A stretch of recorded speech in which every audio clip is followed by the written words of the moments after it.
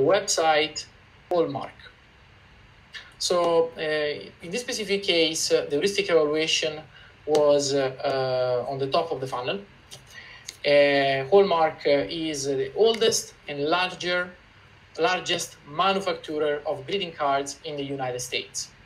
Other than that, they also produce party goods, gift wrap, stationery, and they're even involved in television with the long-running Hallmark Hall of Fame. For this specific website, we will focus on the desktop, on the mobile. And the main request from them was to analyze the top of the funnel and focus on how users find and select greeting cards. So it is for sure a big challenge because people have different needs and there are probably many, many occasions where you want to use a greeting card. Okay, so in this specific case, the flow will start from the home page, then we'll go to the birthday cards hub, then we move to results for woman cards, then again to the home page, the result transition page, and the results page for mom cards. You will understand a little bit more those pages because my task was to find a birthday card for my mom. At the beginning, we are going to more browsing, and in the end, we're going to use more search. This is the difference. That's why we pass again from the home page. Now, let's move to the other website that in this case is here. Okay, this website is in Dutch, so I will translate it in English. This might slightly break the interface, but probably it will be, also necessary to understand. So here we have the home page, and it is possible. These are cards and gift. It is possible to search, and these are the different categories. So as I said before, just go back to that. You need to fill out your heuristic evaluation checklist. Again, me, of course, this time is mobile, and I want to find a birthday card for my mom. Of course, I'm Italian. The birthday card of my mom is approaching, so it's really, really important to find the perfect greeting card for her. So let's start from the beginning. Here, I wish I was able to translate it to English, but it doesn't seem now. But I can tell you that this, it means birthday. I remember that. So potentially, if I want to find a birthday card for my mom, I will definitely start from this. So other than that, yeah, there are many information in the main home page, but in my opinion, there are not major red flags, or at least we'll focus on the next page.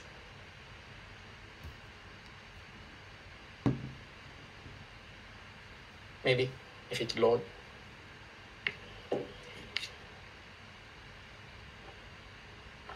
Great, we can even translate to English here. It's fantastic. Okay, so here, let's start, as I said before, and we go from top to bottom, because usually users scan in this way. So if we look at this first area, we see gift including cards of your choice. So what, in my opinion, can be problematic, it is this icon. Because this icon with this tick, with this check mark, somehow is telling me that something has been added, something has been achieved, maybe I've included something to my cart. Therefore, it is something quite small, sure, but on the other hand, this can be also misleading for some users. So I've included in this specific page, in this specific tab, in consistency and standard, because in consistency and standard, these heuristics say that you should use exactly the same design pattern that are more common in all the other websites. You should use the same also in your website. Essentially, you need to stick to conventions. This is the main thing. And this icon, it might, suggest that something has been achieved. So I would suggest, in this case, to remove this icon and use a different way to represent that specific type of content. Now, this is something really minor, so I gave one, I just mentioned it. And now there is this hero image. In this hero image, there is birthday cards, and then there is send a birthday card. Sure. For me, this is a little bit not super clear, because yes, my objective is to send a birthday card. And there is another point. If we click here, we will find out that this entry point, send a birthday card, it is exactly the same to this entry point. So birthday cards for a woman. So also in this case, we have what we have mentioned before. So two things that tend to be quite different in terms of visualization. They trigger the same action, right? And this can be, of course, misleading. Therefore, I have already included also this in consistency and standard. And my main recommendation is to make sure that entry point that looks different have a different function. Now, going to birthday cards for a woman.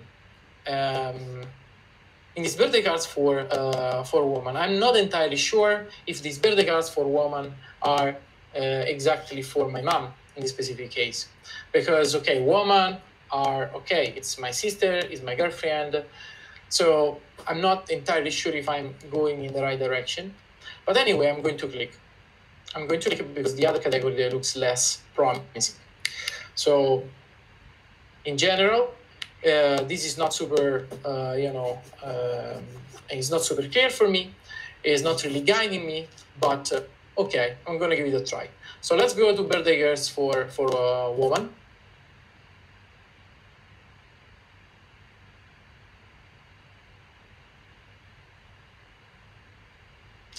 Okay, in this birthday girls for woman,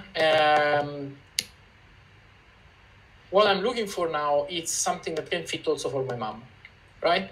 So first, if I go from top to bottom again, first I will examine, this main category that are on top. And I can tell you that here was nothing about mom. Wooden cards, for example, hip and trendy, classic. I will look and, hold these cards, trying to find something related to my mom. And I'll try to scroll down to find something that is birthday, but also mom. And as you can see, we have different grouping system here. And we have a lot of options. So this can be, it can be quite overwhelming, because here there are a bunch of different type of birthday cards that are not only for, they're for women in general, but not exactly for my mom. Therefore, at this point, I might be a little bit, a user at least, might be at least a little bit lost, because essentially this system, this visualization, and this grouping, it might be not super helpful. So in the list card for woman, I have noted 3 findings. The findings, number 1 is the category on top are not really helpful. The finding number 2 is the list of birthday cards can be overwhelming and not exactly to the point. And the grouping system also are not guiding me. So my main suggestion would be really to provide a better way for these users to browse between the different categories, or using, for example, also search or dynamic search, for example. So that would be, my suggestion there, although I can see, that these are quite a challenge. So at this point, I will go back and I will try to use the search that I found out at the beginning in the homepage. So I click here to go back. Okay, and this is quite, I would say, problematic, because I'm clicking the arrow to go back, right? So the classical arrow to go back should bring me back. So this is, the classical user expectations. And then I have, a list of many categories. So here, actually, we are violating 2 heuristics. Number 1 is consistency and standard. So if there is a arrow to go back, I should be able to click it to go back, right? As the back button of the browser. And then there is also user control and freedom, because every action that a user do should be, a user should also be able to undo it. Okay, so my warmer suggestion here would be if a user click one arrow to go back, they should be able to go back, because these can be quite surprising and can violate their expectations. So let's go back to the search, to the home page, essentially. And in the home page, we will try to perform a search for mom. In this case, I will use MAM instead of MOM, just because in Dutch, you know, it's it is spelled in this way. So if we look for, now we can look for mom. And we are going to land in this specific page where it's a sort of results hub page, where we have cards, then there we have gift, right? And then we have also the email, the subscription to the newsletter. So here, the only thing that I want to highlight is that here we have 3 CTA, right? 1 CTA for the cards, 1 CTA for the gift, and 1 CTA for the newsletter.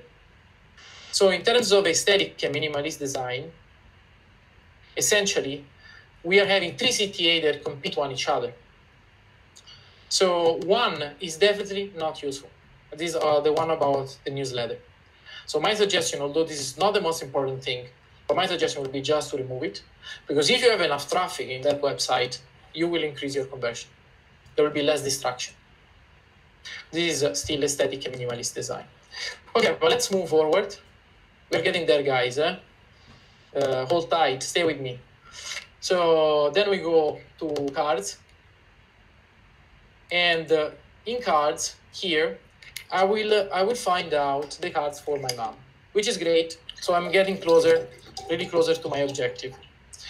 The only, let's say, problem here is that there are 388 results, and these 388 results are for my mom, but are for mom in general. So it can be Mother's Day, it can be, anything. This is more also, is not exactly for mom, or at least it doesn't resonate with the concept, my concept of mom.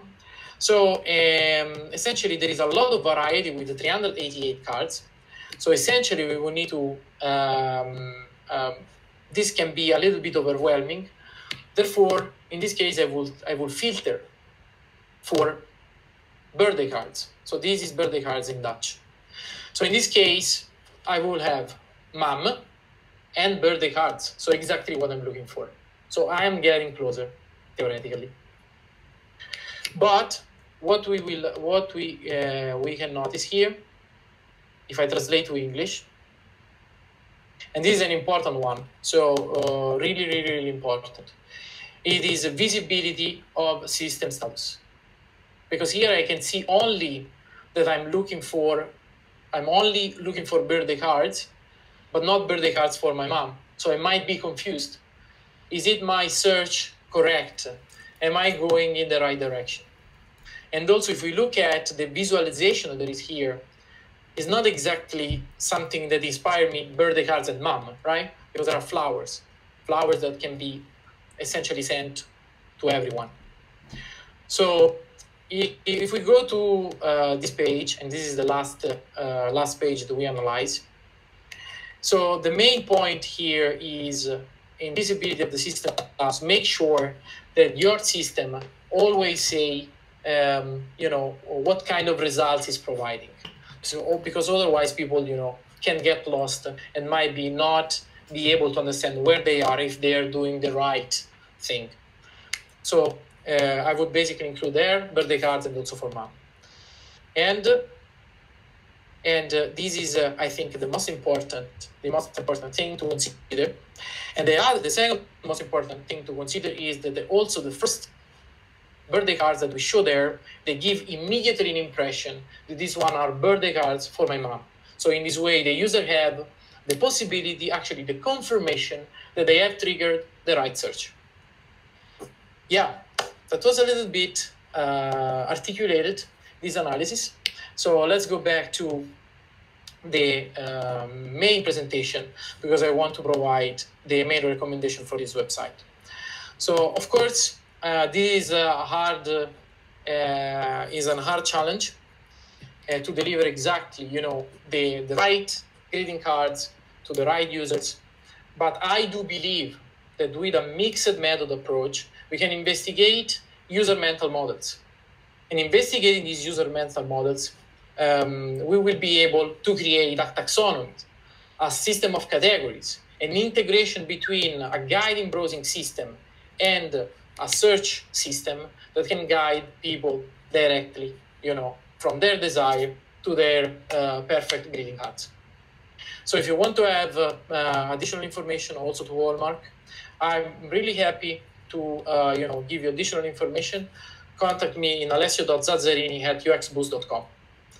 And also here, last suggestion, really focus on card sorting, because in this way you might be able to investigate the mental models of your users.